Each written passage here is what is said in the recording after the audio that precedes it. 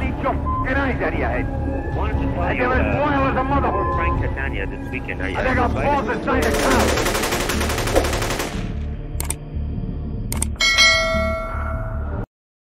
This is your FBI.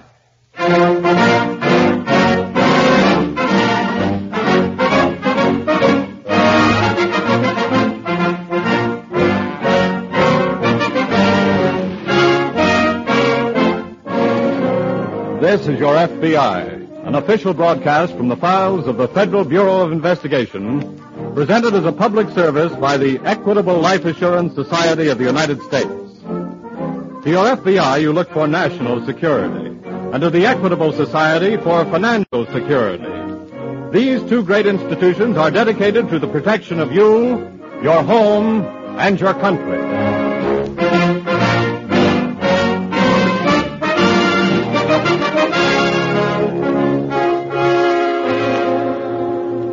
Tonight, the story of a crime against the people, misery chiseling.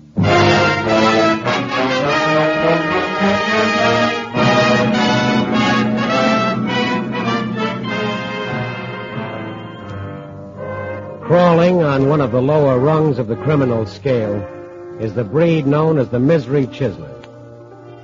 Defined in dignified terms, he is one who preys on the misfortunes of another for profit. In language more becoming him, he is a parasite who exists on human sorrow, heartache, and misery. The war, with its backwash of heartaches here at home, has given the misery chiseler a rich field in which to work.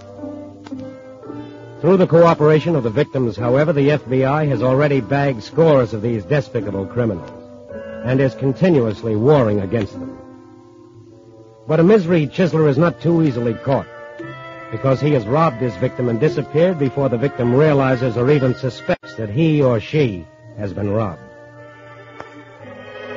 The story of tonight's case begins in San Francisco, in the modest little home of Mrs. Henry Miller, a widow, whose son was reported missing in action some time ago. But just now, from a man introducing himself as Colonel Addison Bramley of British Army Intelligence, Mrs. Miller has heard good news. You don't know how I've prayed, Colonel Bramley, that this might be true. I understand. That my son was alive, even though a prisoner of the Japanese. Yes, it is much better to know that than nothing at all. I know. Well, I fear, madam, I must be dashing along now. Oh, must you leave right away, Colonel Bramley? Yes, I must. I have so little time, sorry to say. Oh. I'm en route to Washington on a special mission in connection with the work of the underground in Indochina, you see. Oh, of course. Well, you'll never know how deeply grateful I am to you. Not at all, madam. One is never too busy to perform an errand of mercy. Let us both rather be grateful to your good pastor, Reverend Morley, for bringing us together. Oh, he's been so kind trying to get some news for me. It was just luck, you know. Really? Somewhere en route from Burma, I mislaid the slip of paper with your son's name. But thank heavens I did recall that you're both members of the Hillside Church here. So I made it... Bramley. Yes? I'd hate to bother you, but could you get a letter to my son through the underground? I believe so, yes. I'd be so grateful. I have a suggestion. Yes? With a little money, Mrs. Miller, your son could purchase special favors and comforts from the Japanese guards. They're very susceptible to petty bribery. Could you get that to him, too? Well, we have managed from time to time to transmit sums of money from parents to their sons. Oh, that'd be wonderful. I haven't much, but, well, I have $500 in my savings account. Could you get that to my son? Certainly. And I can assure you, madam, that such a sum would improve your boy's circumstances immeasurably. Then I'll go to the bank the first thing in the morning. Oh, but that'd be too late for you. No, not at all. My plane for Washington doesn't leave until 11 a.m. I could meet you in the lobby of my hotel just before going to the area. Oh, thank you, Colonel Bramley. My dear madam, it's been a pleasure.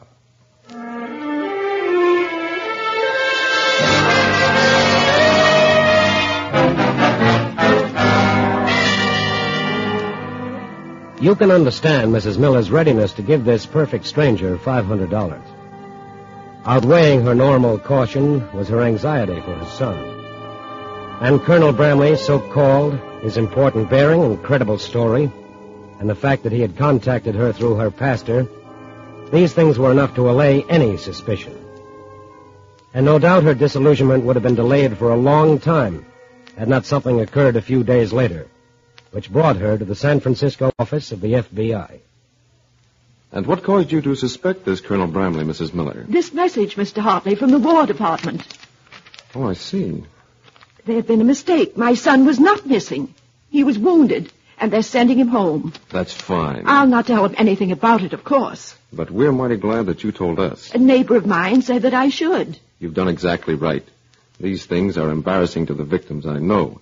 But unless they report the cases, we don't know that they exist. I only hope I haven't come too late. You've given us an excellent description of the man, and we'll go to work at once. Do you have to say anything to my pastor? He'd feel so badly about it. He'll be as anxious for us to catch this man as you and we are, I'm sure. Of course, but... And he might have a helpful clue. We'll teletype this description to Washington headquarters at once.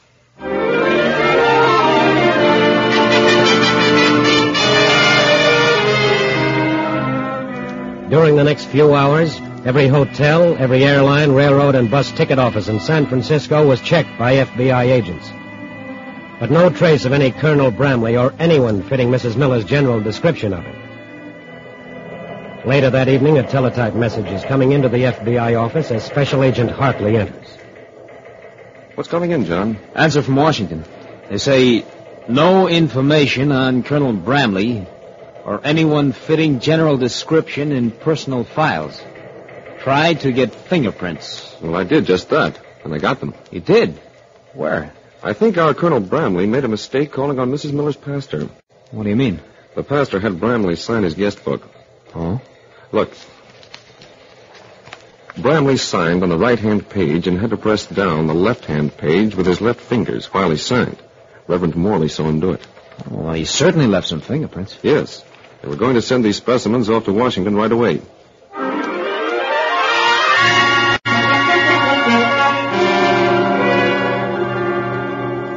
Ironically enough, while his fingerprints and handwriting are speeding across the continent, Colonel Bramley, a few hundred miles away in Salt Lake City, is just complimenting his young hostess on an excellent dinner. On this occasion, however, he has demoted himself to a Major Romney Richards. My dear madam, that was a most delightful meal. Well, it was very simple, really, Major Richards. Oh, come now. I haven't dined so well in quite a spell. A bit of a rhyme, what? And pure flattery. And you know it. Oh, nonsense. I'm quite shamelessly a philogastric, an ardent Epicurean, and I declare I envy your good husband such an excellent cook. Well, Major, this was all too little in return for what you're going to do for him. I must repeat, nonsense.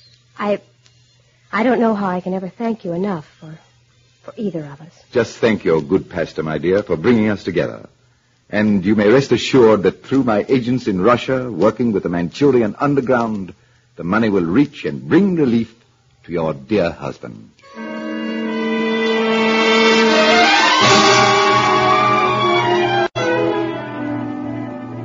Another day, another city, and another victim, and still free to pursue his loathsome profession. But in San Francisco, he had left a trace, and in both cities, he had left a pattern of operation. Therefore, although unaware of it, his race against time had begun. For the moment, the advantage was his because the FBI had not yet established his identity. But an hour later, as he boarded a bus out of Salt Lake City to continue his misery-chiseling trek eastward, the teletype brought a report to the FBI San Francisco office. Got something for you, Hartley. What is it? Report from Washington. They identified those prints. Good. It says Bramley fingerprints identified with swindler whose description tallies with description furnished by Mrs. Miller. Here, let me see. Here you go. Your man is Thomas Edward Bradley, born Chicago, Illinois, 40 years old, 5 feet 11, 175 pounds. Served New York prison term, forgery. Paroled on request of chaplain whom Bradley served as secretary. That explains the minister angle in his operations. Exactly. I'll get it. Hello? Yes? Salt Lake office calling. Hello? Yes, Hartley speaking. Oh, hello, Jager. What? Yes. Yes. That's enough for me. Teletype your report to Washington. Goodbye. What's up? Mr. Bradley put a job in Salt Lake City last night. I'm going there in the next plane.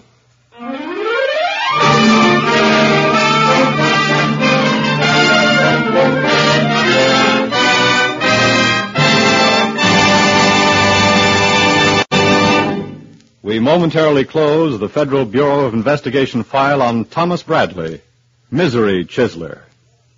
We will reopen this file in just a moment. In the office of President Thomas I. Parkinson of the Equitable Life Assurance Society of the United States is a folder filled with letters that come straight from the heart of America. These letters were written by the fathers and mothers and wives of Equitable Society members who have died while serving with the armed forces of the United States. Since the Equitable is truly a society in which all policyholders belong to one big family, we would like to share the inspiration of these letters with all our members. And here, for example, is one from a father who has given us permission to read it on this program. He writes, Dear Mr. Parkinson, your kind letter of sympathy made us feel more like living and carrying on. As from the way it was written, I know the words came direct from your heart. It's very easy to see how a society like yours could achieve so much. It couldn't be otherwise. Your consoling letter would make our son proud to know that he belonged to a society like yours. The principles for which he fought and gave his life make us proud to be the parents of a son like him. While he was called upon to make the supreme sacrifice, we know now that he did not give his life in vain. Letters like these keep us continually conscious of our responsibility to members of the Equitable Society and to all America. And now back to the file on Thomas Bradley, Misery Chiseler.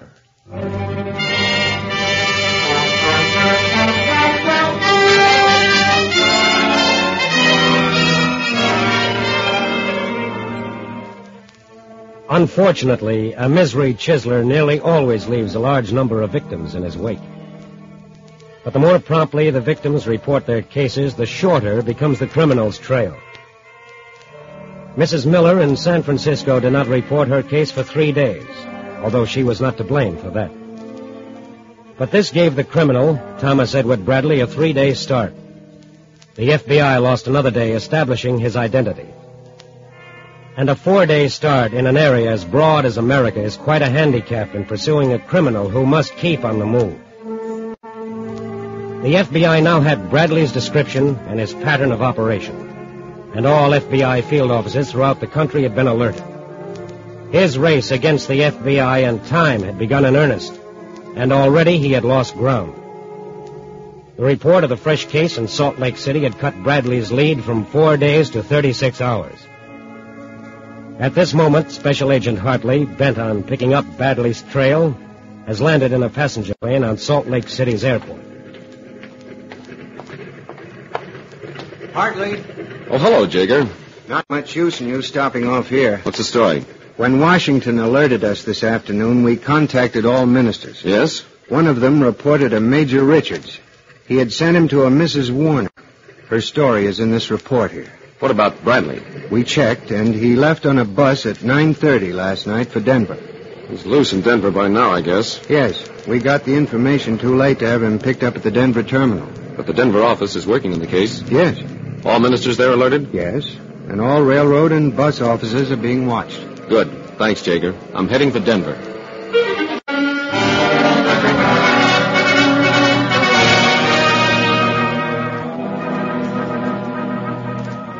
Special Agent Hartley arrived in Denver about 4 a.m.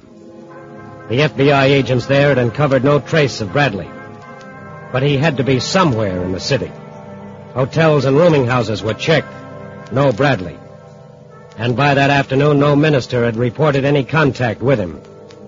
But Bradley was at work that afternoon, just the same. What a glorious drive this is, Mrs. Curtis. I never tire of it, Colonel Ashley. I dare say you couldn't. If it weren't for this beastly war and the work I must do, I should love to tarry in the midst of this scenic splendor for a season myself. You must come back someday. You may be sure I shall. But for now, I'm afraid we must be turning back toward the city. Oh. Colonel Ashley. Yes. How soon will the money reach my son? The underground in occupied China is doing a splendid job, Mrs. Curtis. Your son should receive the money within a fortnight.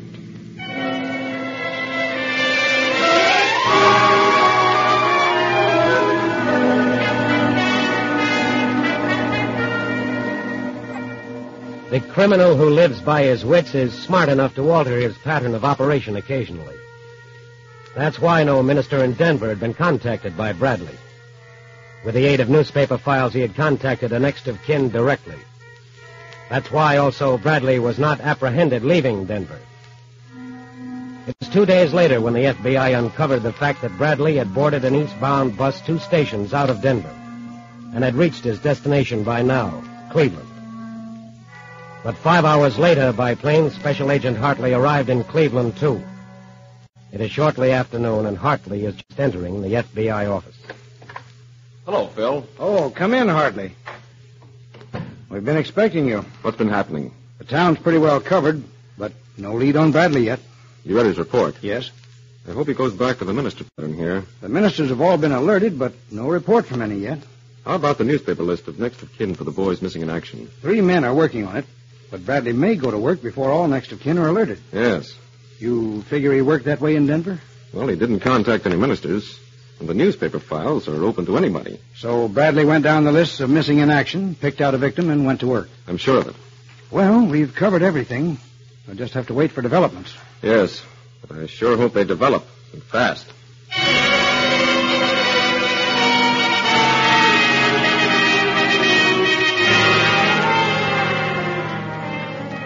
It is now 7 p.m., and nothing is developed for the FBI.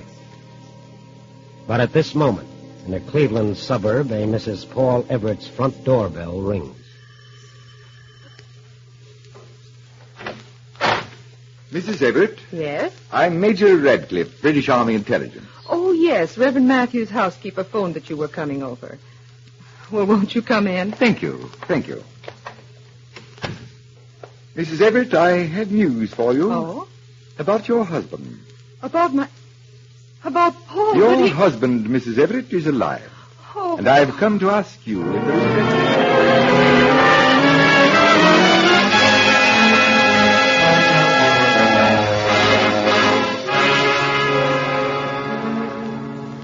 Reverend Matthews' housekeeper sent Bradley to Mrs. Everett's house. But why wasn't the FBI notified? While Bradley goes to work on his prospective victim, the minutes, the hours drag by in the FBI office. Well, Phil, it doesn't look like things are going to develop. No. If Bradley is going into action here, we should have heard by now. I know. I'll get it. Robert speaking. This is Reverend Matthews. Yes, Reverend? I was out all afternoon and neglected to tell my housekeeper about your warning. Yes. I have just returned, and she tells me she directed a Major Radcliffe to Mrs. Paul Everett's house. Yes. He's probably still there. What's the address? 1625 Lenway Boulevard. Lenway Boulevard. Thank you very much, Reverend. One of the ministers, Phil? Yes. Here's a name and address. Mrs. Paul Everett. I think Bradley's there. Good. I'll get a cab. You phone the woman and tell her to hold Bradley. Right.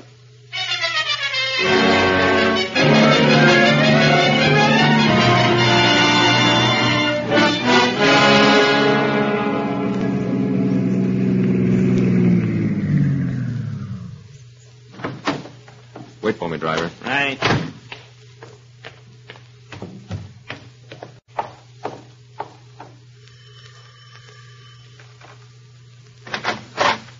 How do you do? Yes? I'm Special Agent Hartley, FBI. Oh, yes, I've been expecting you. Is the major still here? No, I'm sorry. He left just a few minutes before your office called.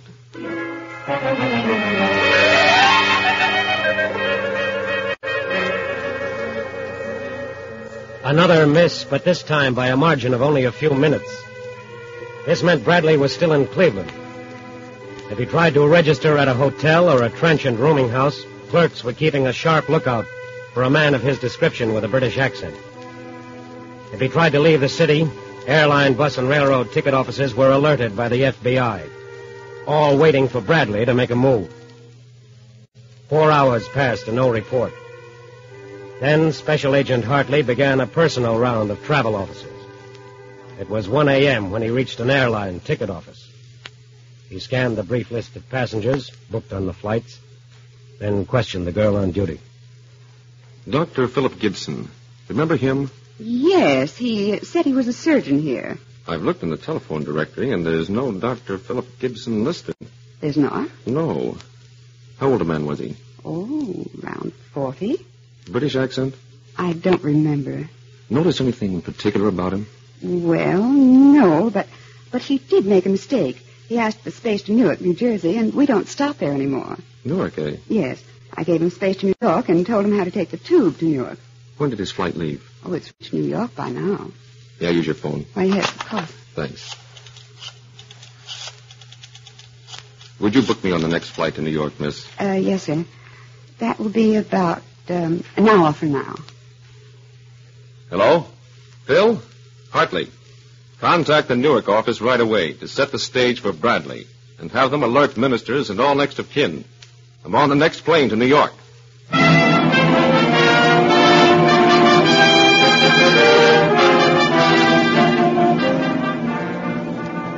Hartley arrived at the Newark office of the FBI about 6 a.m. By noon, the stage was set. Ministers alerted. Next of kin of boys missing in action alerted. Everything was in readiness. The afternoon hours dragged by. Nothing happened. 6 o'clock. Maybe there was a Dr. Philip Gibson after all. Maybe Bradley hadn't dropped his English accent, changed his name and manner. 7 o'clock.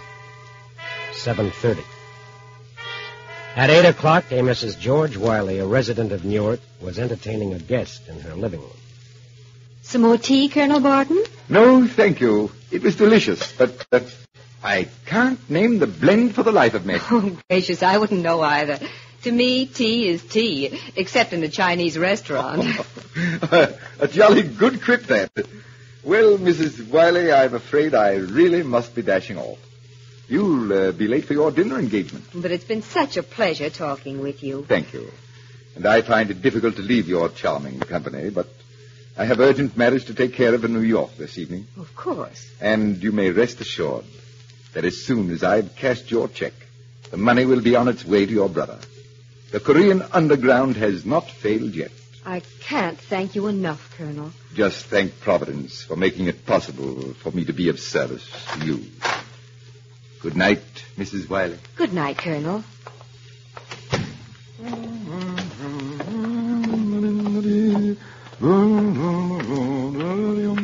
Oh, just a minute, please. I beg your pardon? You should. For making me chase you all the way from San Francisco. What the devil are you talking about, sir, and just who are you? I'm a special agent of the FBI. The FBI? That's right. I'd like to ask you some questions. Look here, young man. Do you know to whom you're speaking?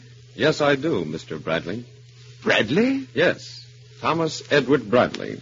Bad check artist, forger, swindler, and misery chiseler. Heavens! Wanted for impersonating an officer of a country with whom the United States is at peace. Gad, man, is that true? It is. Then I trust the FBI will exhibit proper regard for this country's international relations and take such an utter scoundrel out of circulation.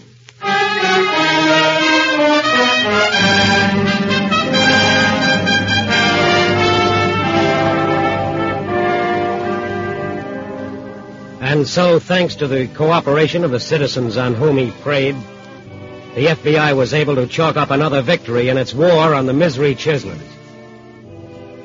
Bradley's final capture was made possible in this case when Mrs. George Wiley, who had been alerted, took long enough at making a pot of tea to also telephone the FBI. Scores of Bradley's kind have been arrested, but not all. Their arrest depends on your help. And you can make their miserable racket unprofitable by dealing only through government agencies. and through reputable public service organizations in seeking information concerning loved ones in the service reported missing. Also by checking first with the FBI before dealing with any individual professing to have special knowledge about the missing person. Remember, the FBI belongs to you. It operates for your protection.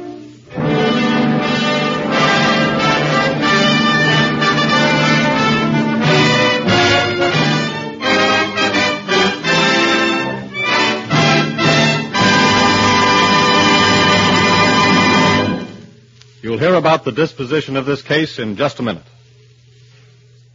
Do you know what would happen if every single piece of farm machinery in America wore out tomorrow? Well, among other things, it would mean that war production would come to a dead stop. People now living in cities would have to hurry back to the farms. Actually, to get in the wheat crop alone without the aid of mechanical equipment would require the services of every able-bodied person in America plus millions of foreign workers. So will you join the Equitable Society in a salute to an indispensable industry? A salute to the men and women who manufacture and the dealers who service farm equipment, who have built the huge backlog of tractors, binders, and combines that have sowed and harvested our record wartime crops. For many years, funds of the Equitable Life Assurance Society of the United States have been invested in this industry, which has done an incredible job of war production and at the same time has manufactured the parts necessary to keep farm equipment from wearing out. Today, although thousands of young farmers have exchanged their overalls for Uncle Sam's uniforms, America is still well fed, thanks to the farm equipment industry. In wartime, Equitable Society dollars are fighting dollars, and at all times, they are security dollars. For you, your home, and your country.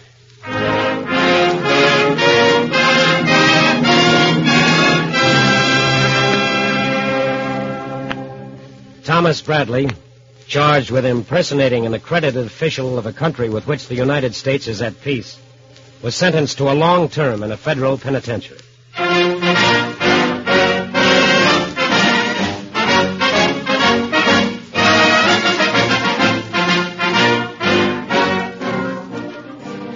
The incidents used in tonight's broadcast are taken from the files of the Federal Bureau of Investigation. However, all names used are fictitious, and any similarity thereof to the names of persons living or dead is accidental. Programs in this series of particular interest to servicemen and women are broadcast overseas through the worldwide facilities of the Armed Forces Radio Service. Tonight, the music was under the direction of Van Cleve, the author was Frank Ferries, and your narrator was Frank Lovejoy. This is Your FBI is a Jerry Devine production. And now this is Carl Frank speaking for the Equitable Life Assurance Society of the United States and inviting you to tune in again next week at this same time for This is Your FBI.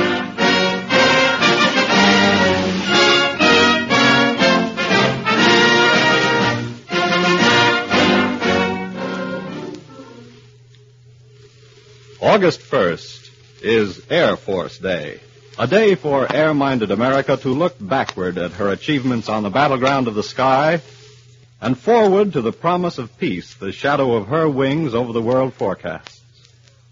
On August 1st, your Army Air Forces will have completed their 38th year of pioneer service in the taming of a new frontier.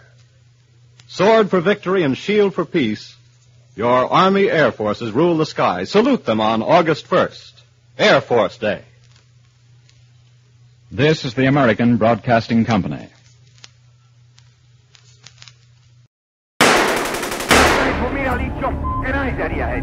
Wanted to tell you, as a mother. Frank Catania this weekend. I got balls inside the car.